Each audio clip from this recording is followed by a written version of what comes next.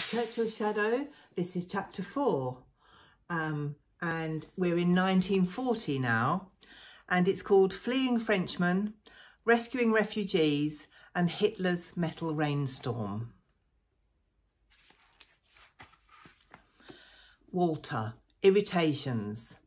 2nd of February, the Rose and Crown Public House, London SW1.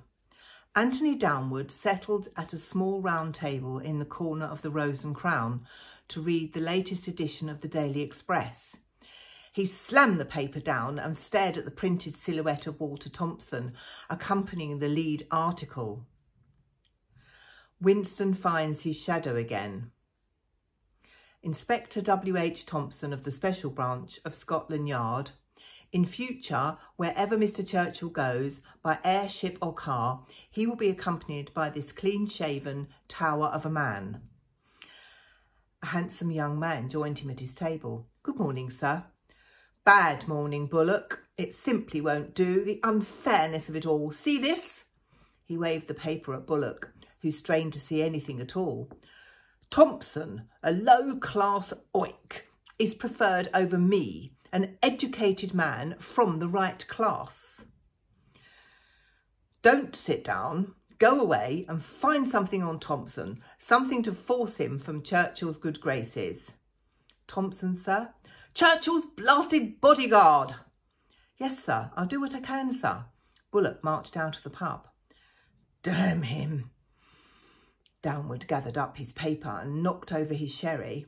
The barmaid mopped up the mess and gave Downward a hard look as he scuttled away. 2nd of February, Thompson's Grocers, Norwood. Kate was in the garden, busy removing the stiff frozen clothes from the washing line. Bernie wore his uncle's long white apron and handed a customer her ration book. "I'm really sorry, Mrs. Spencer, but you've used all your butter allowance. I can let you have some margarine." "Oh, I can't get used to these ration book coupons, and if my Alf spreads it so thick on his toast, well, he'll have to have Marge, won't he, tomorrow, and serve him right." Bernie handed the woman her change. "Thank you. See you tomorrow." The shop was empty, so Bernie wandered into the parlour. He picked up a tea towel and began to dry cups and saucers left on the draining board. He looked through the door into the shop and surveyed the counter display and all the shelves he had stocked this morning. He was approaching 17 and his boyish features were beginning to sharpen. He was the man around Thompson's Grocers, no longer just the delivery boy, and he was determined to make a good job of it. The phone began to ring. "Hello, Thompson's Grocers, may I help you?" He listened to the voice at the other end. "Cripes, hang on please, hang on." He opened the back door and called to Kate. "Quick, quick, auntie, it's the operator for you, long distance, France." Kate dropped the basket of washing and ran inside to pick up the receiver. "Hello, hello. Hello, Kate, it's Stella." "Oh, my love, how are you?"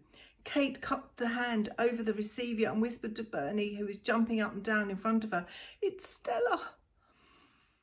Stella's voice was tinny over the poor line. "We're both fine, thanks, Kate. Is Walter at home?" "No, I'm afraid not. He's taken up his old job again with you-know-who." "I'm not supposed to talk about it." Kate tucked her left hand under her right arm to warm her fingers. "Well, I guessed that might have happened, and I'll have to be quick. But first I need to know something. Do you think anyone listens on this line?" Kate swallowed. "I think Walter would have mentioned it if the Germans had got round to that already. I can't call him on the telephone, but I believe there are plans to go into the country you're in on Wednesday." "Oh, that's just super. Listen, Kate, can you ask Walter if he could meet me? Do you know where he'll be?" Maybe. I shouldn't say this on the telephone, but do you remember the first hotel we stopped at on the way to Switzerland?" "Would that be the hotel we visited on a family holiday when I was about 16? You know your brother, he likes to have advanced knowledge of the lay of the land. But Stella, Walter wants you to come home now. He thinks things will get worse for Jews in France, and you could both be in danger soon. Besides, we miss you. Please come back." I will, but first I have something important to do. Can you ask Walter to meet me at the hotel at midday? There are people relying on me and I can't let them down. Dear Kate, please kiss Bernie and Emily for me. I love you all. Take care. Yes, we love you too. I'll tell Walter, but come home, Stella. Come home. Stella? Stella? The connection was lost and Kate replaced the receiver and returned to her nephew. If you overheard anything, young Bernie, then just forget it. Zip, said Bernie, pretending to fasten his lips. You're a good lad. And don't worry, she'll be home soon, you'll see. Kate reached up and ruffled his hair. Be an angel and take a note to your uncle. I'm pretty sure he won't be able to get home tonight, even if he has got any petrol left from his ration in that old bike of his. If you hand the envelope in at the Admiralty and tell them it's for Inspector Thompson, the policeman at the gate will make sure he gets it. Would it be all right if I took the train? Bernie was already taking off his uncle's apron. Yes, of course. Here's your fare. But you don't need to go right now. Stella didn't say it was urgent. You can take tomorrow off. Don't worry about getting back to work in the shop. Drop a note off for your uncle up there and enjoy yourself a bit. Maybe stop at a fancy cake shop and have a bun with your tea. It's not on ration in cafes. Thanks, Aunt Kate. Bernie stared at the money she had thrust into his hand. But Aunt Kate, that's a £1 note. You're a very hard-working young man, Bernie, and you deserve it. I don't know what I would do without you. Now you go home and have a nice time tomorrow. Bernie was already thinking about getting some iced French fancies.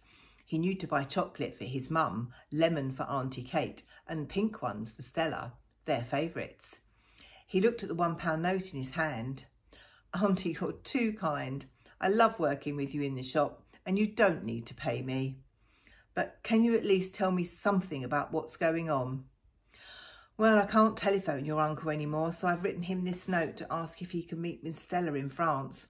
She wants to ask him something, and I'm pretty sure he's going to have something to say to her, like get on the next boat back here. That's the end of chapter 4.